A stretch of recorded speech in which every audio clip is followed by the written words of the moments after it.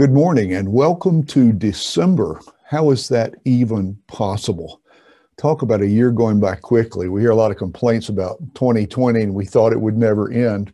But by the same token, in some senses, it seems to have just rushed by. So here we are in December 2020, and I am so glad that you are here to experience this sacred special month with us at Blowing Rock Methodist Church. Let's begin with prayer. Gracious God, who came long ago in the birth of Jesus and who comes day by day in 1,000 different ways, large and small, we pray that you will come again. Come to us in our lives, in our world, in our nation, in our communities, in our workplaces, in our homes, but come to us especially today in this service of worship, that having felt your nearness, we might open ourselves up in the world that you may be near to others through us. We ask this in the name of Jesus. Amen. Well, it is such a joy to have you here. I say that week by week, and I mean that week by week. Blowing Rock Methodist Church is a wonderful, wonderful place. Historically, 4 months a year, we're in business, worshiping in the high country every Sunday morning. And this year, we decided not to stop at the end of September, but to continue coming to you online with Sunday morning worship every week. So thank you for being part of that. And thank you for sharing the word about that. As always, I encourage you to do so wherever you are, whatever state or community you're in. Start telling other people that we're here every week, and that the more of you who choose to be part of us, the better and stronger our faith community becomes. I'm so glad to have you here. And we begin now, we continue now in the season of Advent, having begun last Sunday morning with a look at the Gospel of Mark, who doesn't really have a birth story, but who has a story about the beginning and the meaning of the ministry of Jesus. And so we keep going now, week by week in December, looking at the other gospel accounts of the birth narrative. We thank you for being here. Go on our website, take a look at what's there. You will find updates about the almost completed Habitat project. Some updates will also be forthcoming about the work that you have done supporting mission ministries in the high country, especially places like Hospitality House and Hunger and Health Coalition and others that meet so many dramatic needs. In this autumn, you gave a substantial amount of money to help those agencies keep on keeping on. And we're anticipating more by year's end. But I thank you for that, for doing what you do and being who you are. And I thank you for being here with us. One of our privileges as people of faith is a time for community prayer.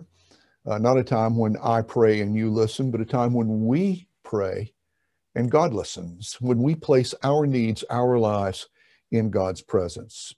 So I ask you now to just center, breathe, and come into a moment of community prayer together. Mine will be the words, but ours will be the Spirit. Let us pray together. O loving God, who has made us and called us your own, in this season of peace on earth, goodwill to all, our hearts yearn for both. For peace among nations and goodwill among people. For peace in our land and goodwill in our workplaces. For peace in the soul and goodwill in the home. For a peace that passes understanding when our hearts are broken, and goodwill toward others who struggle and suffer. For peace that endures, and goodwill that does not come and go conditionally. And we also pray, O God, that we become not merely recipients of peace, but peacemakers as well. Let us do and say those things that calm angers and restore broken relationships and contribute to moral and reasonable compromise and de-escalate the toxic them against us mindset that is a malignant force in our current society. Let us listen with more than feigned interest. Let us respond with genuine compassion. Let us see Bethlehem's child in the faces and hearts of others. And let us strive, even if sacrificially, to practice the love which we too often embrace more as a religious principle than as a daily lifestyle. May the Messiah who will come make us more than the world would have us be, so that by his grace we may find peace on earth and offer goodwill to all. This we pray in Jesus' name, remembering how he taught us when he said, "Our Father who art in heaven, hallowed be thy name. Thy kingdom come. Thy will be done on earth as it is in heaven. Give us this day our daily bread, and forgive us our trespasses as we forgive those who trespass against us. And lead us not into temptation, but deliver us from evil. For thine is the kingdom and the power and the glory forever. Amen."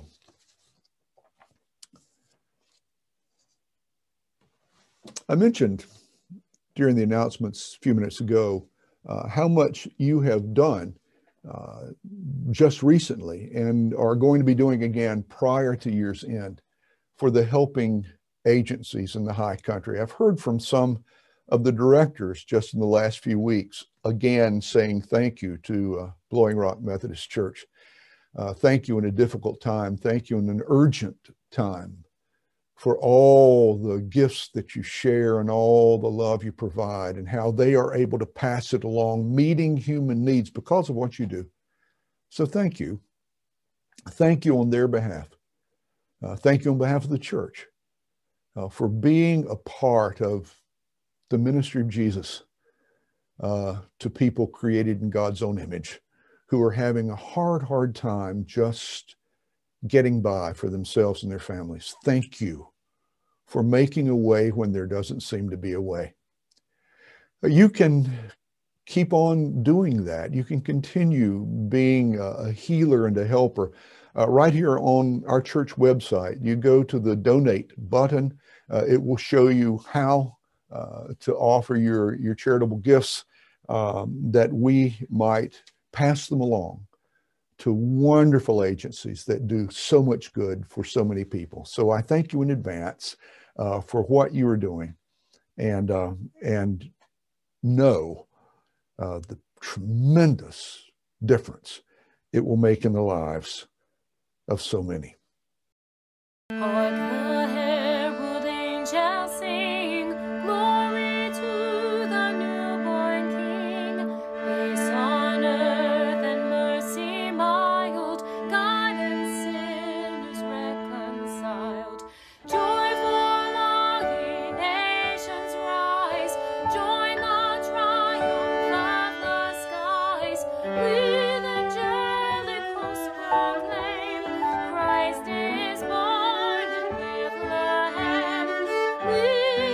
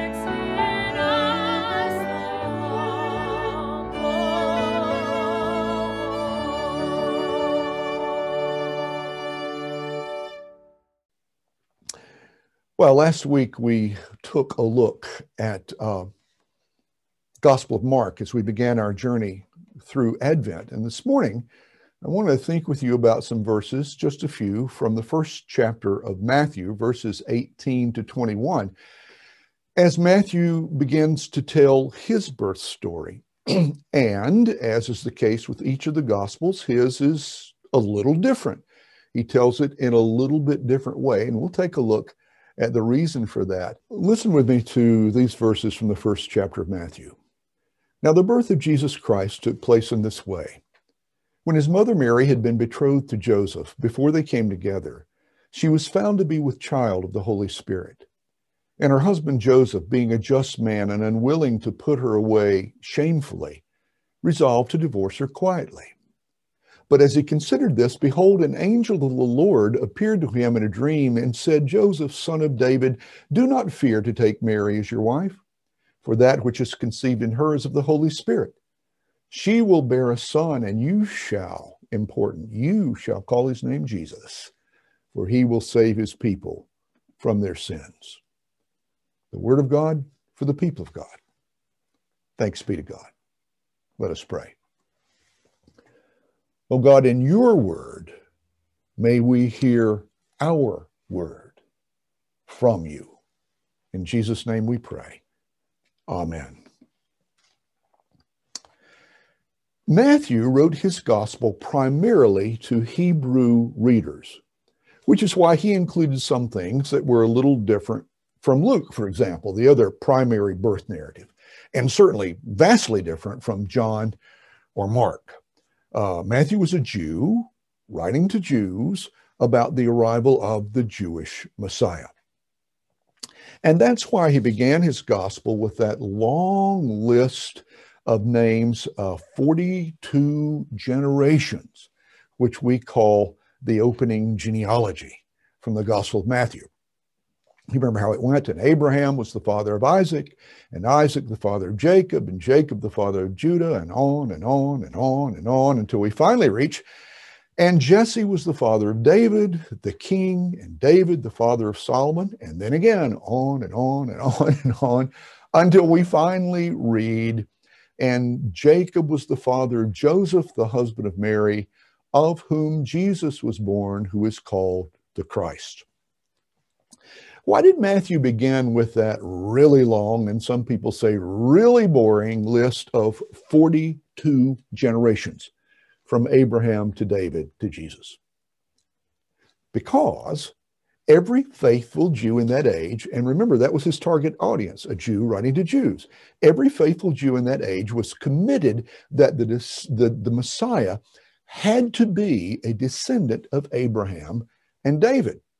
Without those connections, let that person walk on water, heal the sick, raise the dead, be raised himself. It wouldn't be enough for them to accept that he's the Messiah, the deliverer, the chosen one from God. The Messiah had to be a descendant of Abraham and David, no exceptions. Edward VII was, for one brief year, the rather inglorious king of England. He disdained many of the customs associated with being king and offended traditionalists by wanting to toss the customs out altogether. There's strike one. Second, he denied royal protocol by proposing marriage to a twice-divorced American woman who had no connection with British aristocracy. As titular head of the Church of England, that was not allowed. And as head of state, that was enough to cause numerous members of Parliament to threaten to resign if he went ahead with it. So there's strike two. Now, as if all that were not enough in that day and age, especially in England, there were even strong suspicions that Edward and his new bride were Nazi sympathizers. Talk about a big strike three. So after 1 year, he resigned, and England breathed a collective sigh of relief. In truth, everyone knew there were countless people in England at that point in time who would have been far far more capable monarchs, including Baldwin and Churchill and a whole laundry list of others. But their abilities notwithstanding, it was the bloodline that mattered. Churchill, for example, was simply not a descendant of ancient kings and queens. So whatever talents he may have possessed, and they were many, the one thing he did not possess was the one requirement that was non-negotiable. Being king was ultimately an inherited virtue. Jesus may have had greater gifts and powers than anyone else who ever lived. As a matter of fact, you and I are firmly convinced that is true. But had he not been in the bloodline of Abraham and David, no faithful Hebrew would have proclaimed him as king. Joseph, Jesus' father, was in that bloodline, and that's why Matthew began his gospel with the genealogy, tracing Jesus back to David and to Abraham, because he knew that if he couldn't do that, no one would even read the other things that he had written. Now, there's a second point about Matthew's birth narrative. Some of you by now are thinking, hey, wait a minute. Joseph was not Jesus' daddy. Not really. Mary was a virgin when she gave birth. So it says, Jesus was conceived of the Holy Spirit. Therefore, what difference does it make whether or not Joseph was a descendant of Abraham or David or anybody else? Here's why it matters. In that age, in Jewish culture, and it was a patriarchal age, as you recall, the male who named the baby was considered the father. Didn't have to be the biological father. It could be the daddy. It could be the uncle, the granddaddy, the next door neighbor. It didn't really matter. Any male who chose the name for the baby was immediately considered the authentic parent. So that's why Matthew had the angel instruct Joseph, not Mary, to name the baby. Mary shall conceive and bear a son, the angel said to Joseph, and you shall call his name Jesus. Remember in Luke's gospel, the angel says that to Mary. You shall conceive and bear a son, and you shall call his name Jesus. No, in Matthew, the angel talks to Joseph. Because once Joseph named the baby, he was immediately accepted by everyone as Jesus' dad, and therefore also immediately Jesus became a descendant of Abraham and David. Son of Abraham, they called him. O thou son of David, they proclaimed on Palm Sunday. And with those words, Matthew's readers were willing to accept Jesus as their Messiah, their King. So, what's our takeaway from all this? Let me mention three things, and I'll do it real quickly, I promise. First, Matthew's elevating Joseph's status reminds us that even those who are too often overlooked are still valuable contributors. Not only the jet pilot, but also the worker who secured the bolts that kept the wings in place. Not only the high school basketball coach, but also the custodian who kept the gym floor clean and polished. Not only the surgeon, but also the tech who made sure all the instruments were on the tray. Not only the sculptor, but also the quarrier who dug the stones are absolutely indispensable. By reminding us of the importance of Joseph, Matthew reminded us that everyone, even the too often overlooked or ignored, is vital and valued. That's first. Second, Matthew wrote in a specific way to a specific audience, reminding us that God speaks to us where we are. The journey of faith is kind of like riding a train. We don't all have to be in the same car. We are all simply moving in the same direction. We don't all have to know or understand the Bible's stories equally, or to interpret theology similarly, or to grasp all things uniformly. God loves each of us as we are. And wherever we are, whatever car of the train we're on, God will find us there. You matter to God just as I am without one plea. Third, like Luke, ultimately the story is all about Jesus. Luke emphasizes Mary's lineage, but in the end, it's about the birth of Jesus, not about his mom. Matthew emphasizes Joseph's lineage, but in the end, it's about the birth of Jesus, not about his dad. Probably John summed it up best of all for both Matthew and Luke when he wrote, "And the Word became flesh and dwelt among us, full of truth and glory." It was about Jesus at Christmas and every other day as well. Did you know that the early Puritans refused to celebrate Christmas Day? Even into the mid-1800s, in as progressive a city as Boston, children went to school on Christmas Day, and trees and lights and gifts and Santa Claus were not allowed. Why? Because they said, if we celebrate the birth of Christ only one day a year, we have missed its meaning.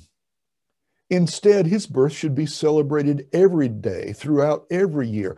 Every day should be an observance of prayer and piety, worship and works, devotion and dedication to him. Those Puritans contended that is what the Bible teaches, that in the final tally, Christmas is really all about Jesus all the time. That's why we hear so often the phrase, let's keep Christ in Christmas. Now, personally, I don't think we should give up any of the fun and festive things that we do in December. They continue to remind us of the arrival of Jesus and how earth-changing that was. We keep doing those festive and fun things, but hopefully we remember why we do them. So, thanks, Matthew, for reminding us that Christmas is for everyone, everywhere, wherever we are along the journey. But ultimately, Christmas is about Christ. Receive the benediction. May the God of Christmas send Jesus to you again this year, so that your spirit may be enlivened and empowered by his own. Amen. And God will raise you up.